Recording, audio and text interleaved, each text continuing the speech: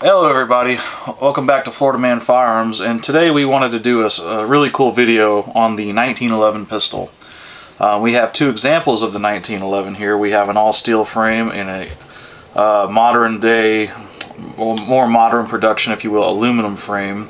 This is a Kimber Shadow 2, and this is a Metro Arms out of the Philippines, all-steel frame.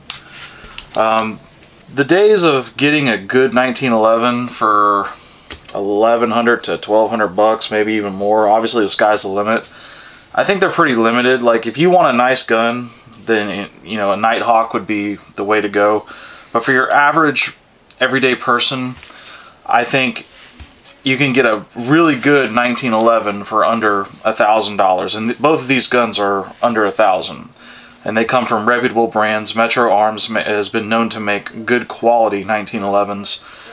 Kimber in the past has been a little spotty, but during our usage of this particular Kimber, we've had nothing but absolute reliability with 230 grain ball ammunition. The same can be said for this Metro Arms. One of the big factors of making any 1911 reliable are the magazines. Buy good magazines for your 1911. The ones I recommend and that we've been using on these and the magazines that have been keeping these reliable, Wilson Combat magazines, you can't have enough of them. And we also recently bought this Modern Production Colt Factory magazine. This magazine, I didn't think it was going to run well. It actually works quite well. It's a Colt Factory mag, so go figure, right? The Wilson Combat mags, these are about $38 a pop, but they are worth their weight in gold, especially when you want to get reliable 1911 mags that will work. You get these mags, I believe any 1911 will be reliable. With modern production, 1911s can be manufactured to the point where they can be very reliable, just like any other handgun, in my opinion. I know if you get the real tight ones, yeah, I mean, if you get a tight gun, you may have some issues with weaker ammo, give or take, but these modern production guns, they work just as good, in my opinion, as any other polymer striker-fired handgun, as long as you have good magazines with it. And the cool thing is, these guns, and we'll see if we can get a close-up here. They have, it's not like on this gun, it's not a complete feed ramp, but I'm pretty sure you can feed hollow points into this, and it'll cycle reliably. Granted, we've ran nothing but 230 grain ball through both of these guns, but even on the Kimber here, it's got a polished feed ramp in it. So you know, as soon as we can get some hollow points, because with the ammo shortage it's kind of hard to find any type of hollow points, especially for 45, we will definitely look into that. But I'm pretty sure this would have no problem feeding jacketed hollow points. So as far as comparison goes on these two firearms, obviously there are some differences. The Kimber obviously has an aluminum lower, and the Metro has a all-steel lower. Either one of them will work fine. You'll feel less recoil on the all-steel lower than you will on the aluminum.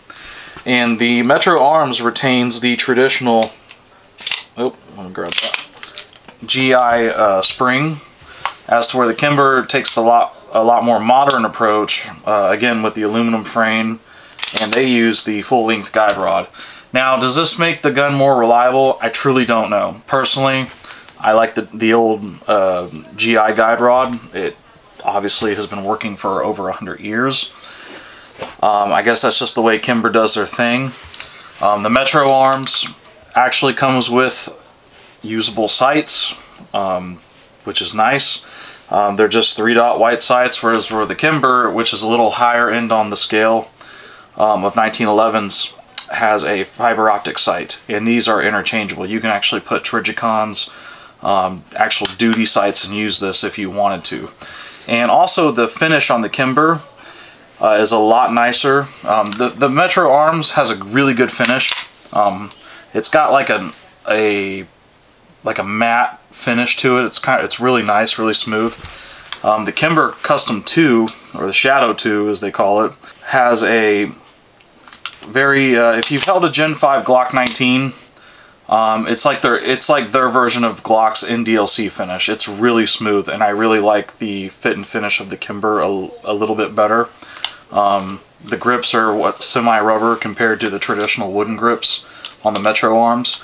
But that being said, both of these guns are quite great. They do what they're built for. You get a little, like I said, with the Kimber, you'll get a little more features. It's a little more on the higher end. The manual safety on the Kimber is a little more larger, and on top of that, you have forward cocking serrations for those of you who like to do your little press checks. Me, I can live without it. It's not a big deal. The Metro Arms is literally your standard run-of-the-mill 1911. It's got the Series 80 slide. So same thing with the Kimber. That I believe that this one also has a Series 80 slide. They both do what they were built for. The 1911 is a real hard gun to fuck up. I mean, I've seen some really badly built 1911s, but big manufacturing companies like Metro, Kimber, Colt, I would say that, you know, even Springfield, I would say that just about any civilian can buy him or herself a well-built, proper 1911. The manufacturing process for 1911s has gotten a lot more simplified to where they can mass produce them and make very high-end, nice 1911s. Or if you just want to stand out and buy yourself a Nighthawk for $3,000, there's nothing wrong with that either. But as far as the average man or woman, in my opinion, you can't go wrong with either one of these or a Colt or a Springfield Armory. So that's the review, guys, of the 1911 and what I think of it. If you like this video, please feel free to comment, share, like, and subscribe.